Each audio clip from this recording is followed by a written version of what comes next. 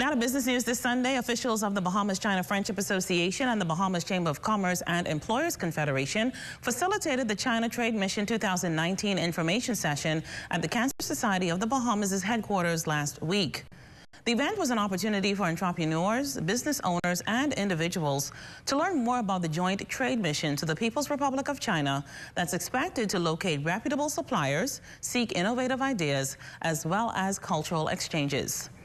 After a vote, it was decided that from the two possible choices, the mission would be visiting the China Import and Export Fair, better known as the Canton Fair, with a cultural experience visit to Beijing, October 27th through November 23rd.